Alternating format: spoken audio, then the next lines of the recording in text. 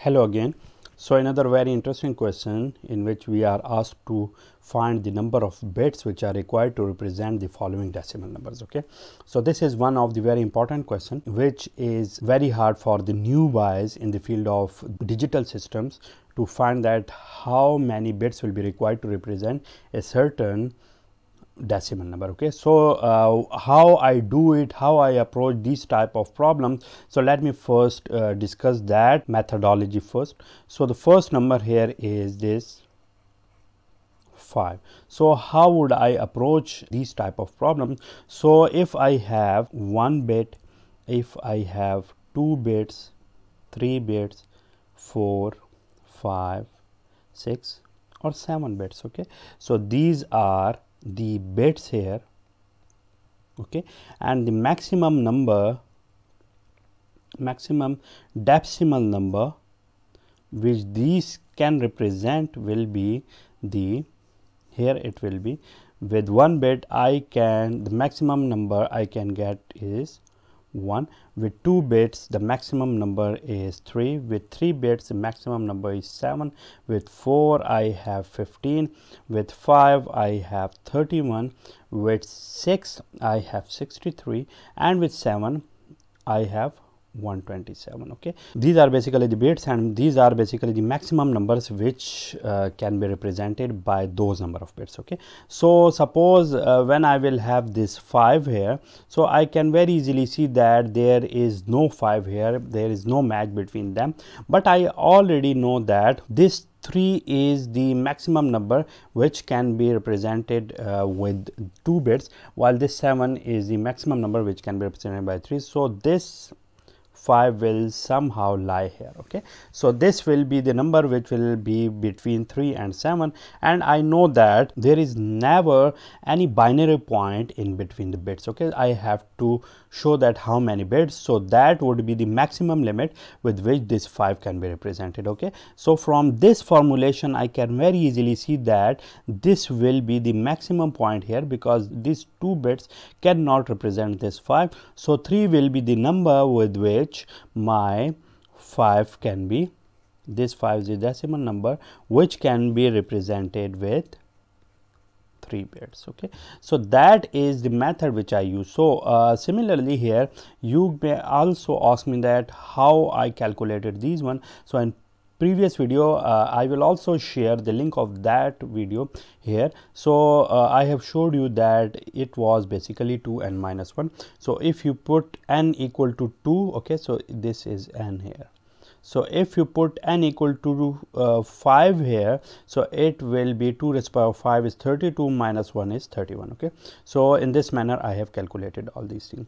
Similarly, systematically, how would I calculate the value of the bits which can represent this 5? So in my formulation I can see that here it can be written this 5 like this one, where n are the required number of bits which are used to represent this 5 which is in decimal number. Okay, so how to find out this n here? So I can very easily show you that this can be found out by using the log 2 of 5. Okay, so if you will find it, you will calculate it, you will get some number. So you have to round that number up to the highest term. Okay, so suppose if you got 1.2, so this means this is almost equivalent to 2. So 2 bits will be used to represent that number. Similarly, if that is 3.7, so it means that is 4,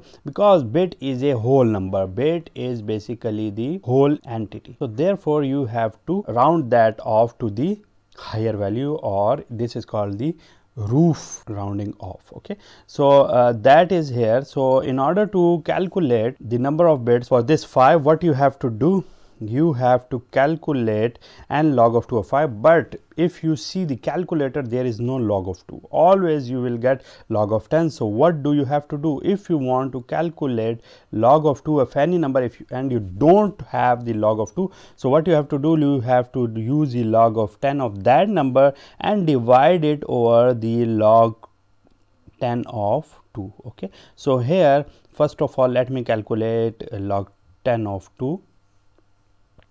So here log 10 of 2, this is by default 10 log. Okay, so here it will be 0.3, so 0.3.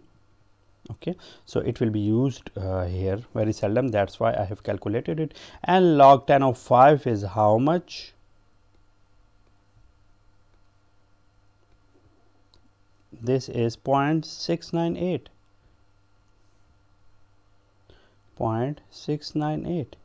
Okay, so now dividing it over 0.3, what I will get? I will get 2.3 here. Okay, but 2.3 cannot be a whole number, it cannot be the number of bits. So if I round it off to 2 here, so what I will get? I will get 2 bits, but the maximum decimal number which I can get from 2 bits is basically 3, so it is not possible. So therefore I have told you that always you have to round it off to the higher number. So 2.3, if this is 2.3, you have to round it off to 3. So 5, if this is 5, it will be represented by 3 bits. So n will be equal to 3 for this 5 decimal number. Okay, so these are basically the two methods which are used for the calculation of the number of bits. Okay, similarly for part B of my question, here I have 10 to the base 10. Okay, the same method I can very easily told you that with 2 bits get the maximum number I can get is 3, with 3 bits I can get 7, with 4 bits I can get 15. So you will see that this is the range, and in this range it will lie. So therefore 4 bits will be used for this number, but as I am going to use the formulation, mathematical formulation here, so n will be equal to log of 10 of 10 divided by log 10 of 2. So this log 10, I have known that this will be 1, log 10 of 10 is 1. Okay, so let me prove it here as well.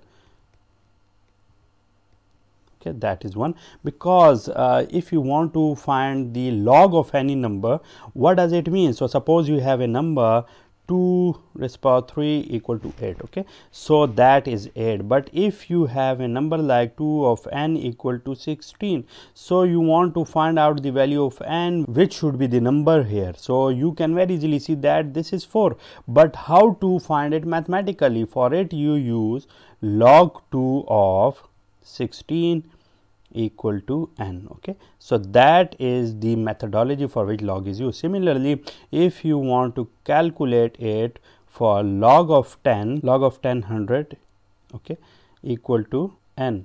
Okay, so what does it mean? It means that if the power of 10 is n and you got 100, so what will be the value of n? So it can be very easily seen that n will be equal to 2 here, because that is the required value of n, which will give me 100 when n will be the power of 10. Okay, I can also use it here and you will see that it confirms to my answer here.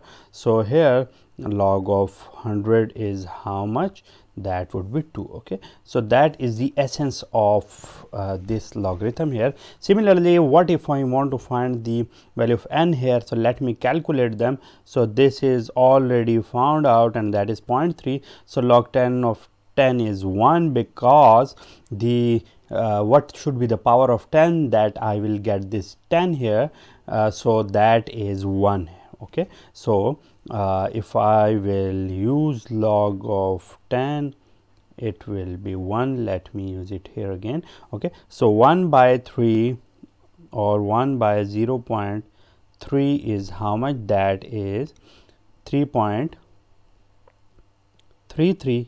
Okay, so as I have already stated that this cannot be rounded off to the lower value, so therefore whenever I have something with the decimal point here, so I have to round it to the highest value. So the highest value here is 4, so I can see that 4 bits are required. This is n equal to 4.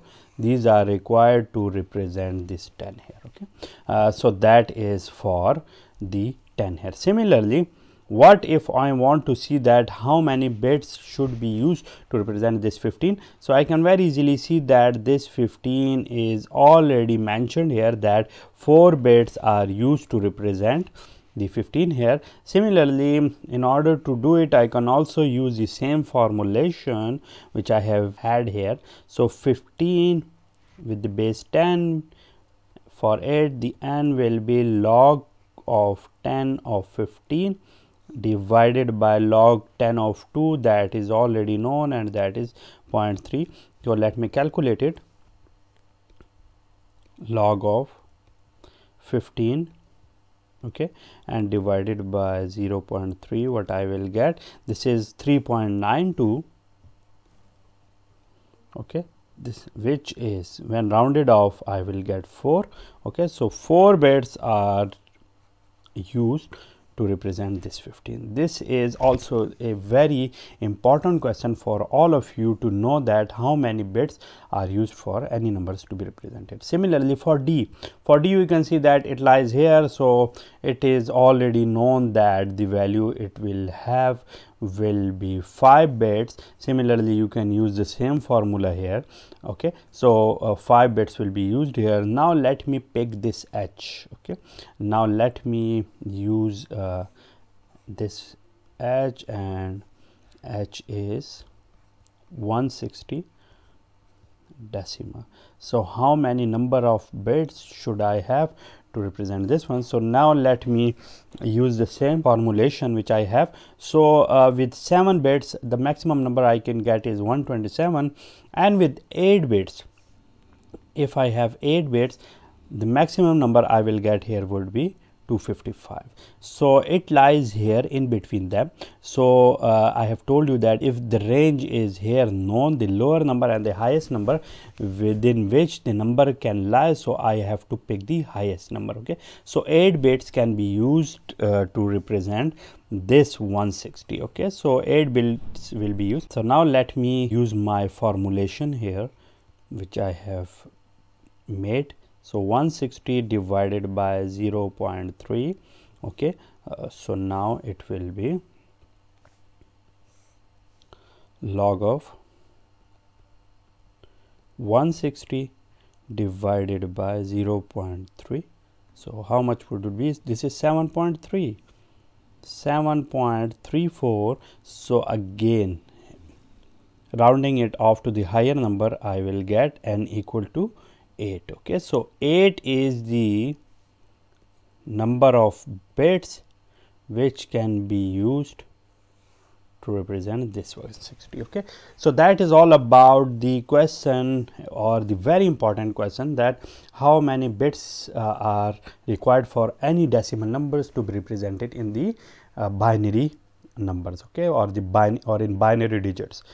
So that's it for today, in which we have discussed all the things here, and I have also shared a very simplified trick here which I use in my mind to abruptly tell that how many bits can be used to represent that decimal number. So that's it for today, and I hope you have got all the idea that how to represent these numbers. Thank you so much, and I will see you